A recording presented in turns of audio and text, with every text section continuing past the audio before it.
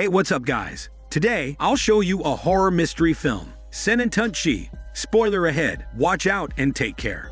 The movie begins with a little girl picking mushrooms in the forest of the Alps. A bright ray of light shines through, seemingly to lead her somewhere. It reveals to be a boy on a tree, holding a mirror to reflect the sunlight. The girl follows the light to find the cluster of mushrooms. She runs over happily for the mushrooms, but accidentally finds a skeleton there. The girl can't help bursting out screaming like a chicken.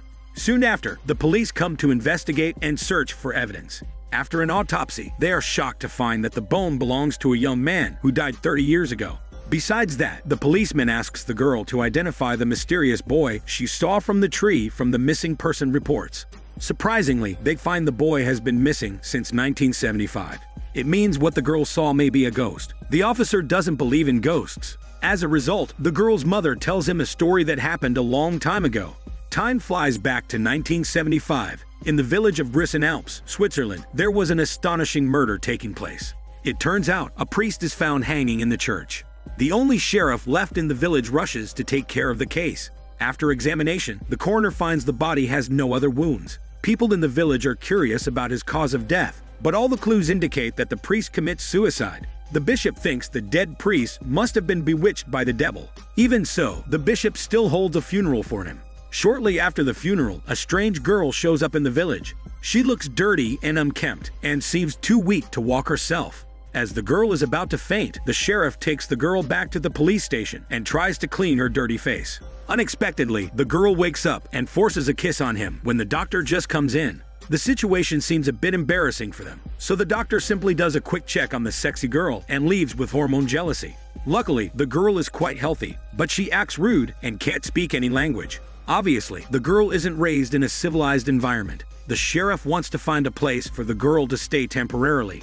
He then visits the mayor's tavern, where a group of villagers has gathered to discuss the mysterious girl in their small village. One of the villagers says he once came across the same girl when he was cutting firewood in the forest, but she stared at him for a while and ran away.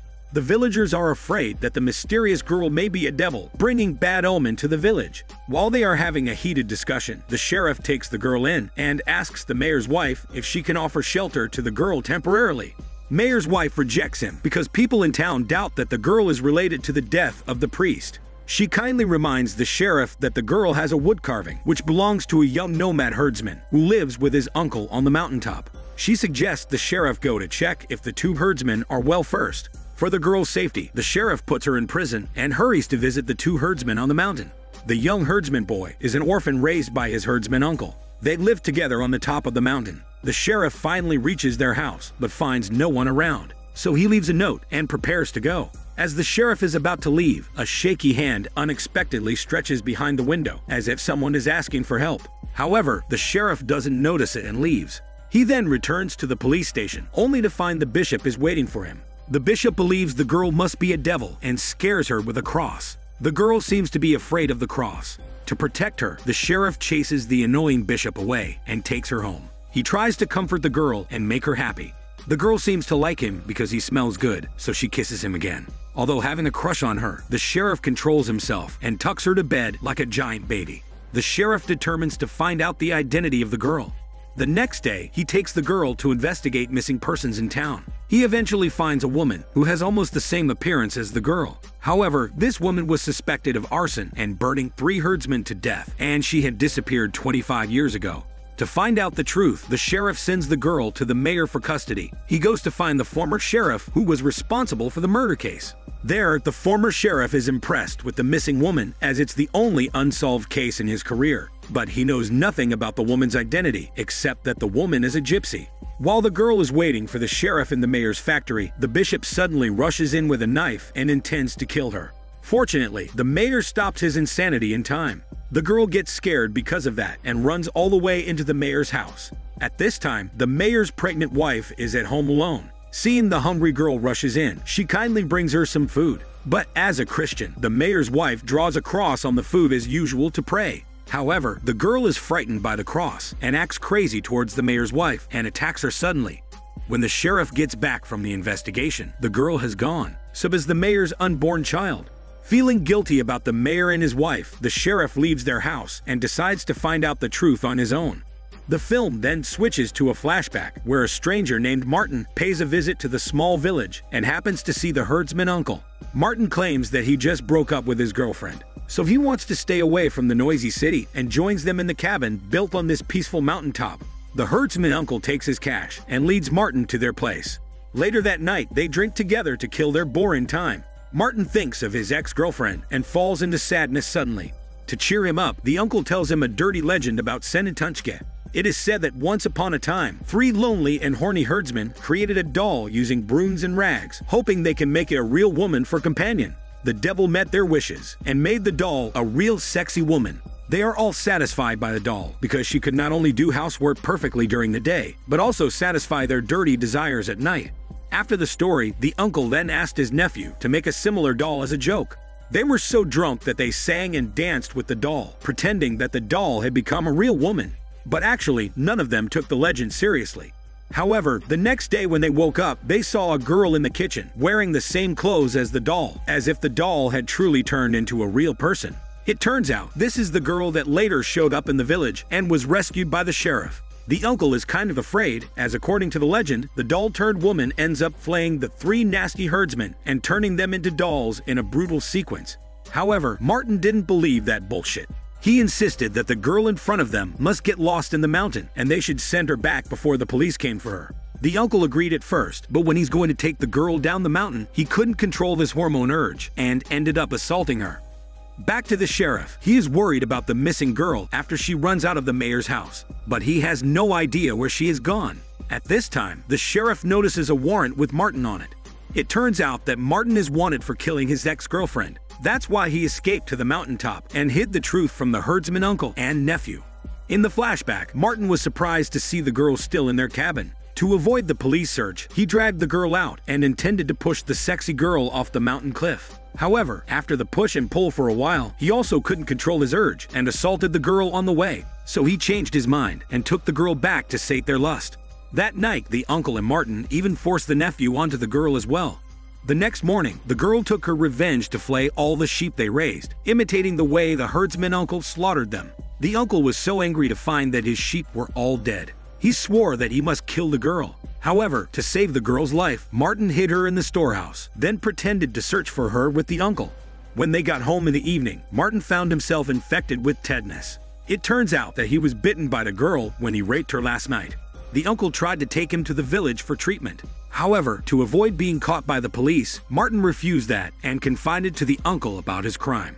Having no other choice, the uncle decided to take care of Martin's wound. He then asked the nephew to take some medicine from the storehouse. The nephew went to the storehouse, but was knocked out by the girl hiding there. Later, the uncle hadn't seen the nephew's return, so he ran into the storehouse to look for him. When he suddenly found the girl there, the uncle locked her in the storehouse and burned it immediately, trying to kill her that way.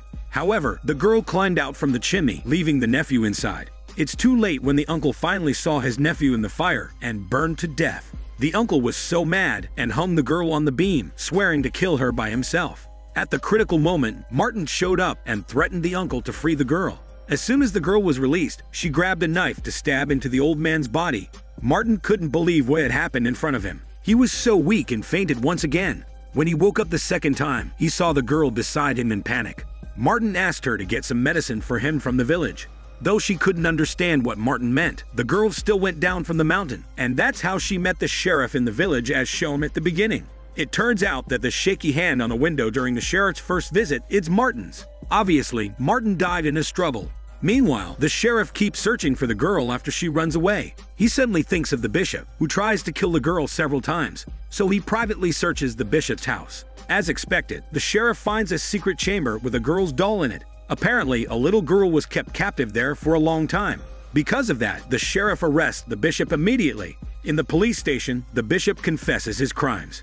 It's revealed that the said missing gypsy woman happens to be the girl's mother. 25 years ago, the gypsy woman was raped and impregnated by the bishop. So she escaped to the mountain, hiding in a house of the legendary 3 herdsmen who happened to treat her as a doll-turned-woman. But she was later found and cornered by the bishop, causing her to fall off the cliff. To cover up his crimes, the bishop killed the 3 herdsmen and burned their house, and then hid their daughter in the secret chamber.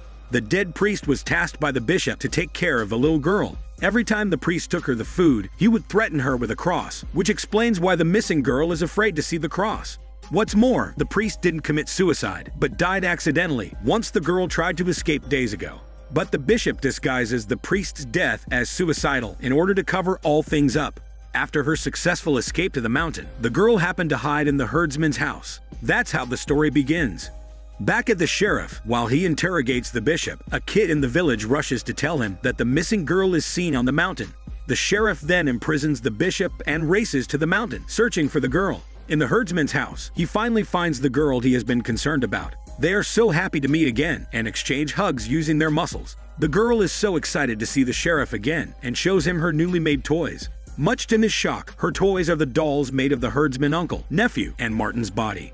It turns out that the girl killed the three and didn't even know what she just did. She just makes the men into dolls in the same way as the nephew did to the brooms, thinking that they will be alive that way. The sheriff is stunned by what he saw. He remembers the bishop's words that the girl is a devil, so he shouts at the girl in a chicken voice. The girl has never seen him like this before. She is frightened and runs into the mountain. It is shrouded in clouds and mist. The sheriff follows her, but the girl can't see the road clearly and falls in a ravine by mistake, seemingly killing herself. The sheriff reproaches himself for showing his anger at her. In panic, he rushes down to search, but only to find her dead body. In regret, he shoots himself to end his life. Back to the present, the police conduct a thorough search of the whole woods, but what they found is no legendary haunting devil at all, but just an innocent girl that died by accident, and the sheriff that killed himself due to his guilt. This Daniel CC Movie Channel. Stay safe and enjoy your day.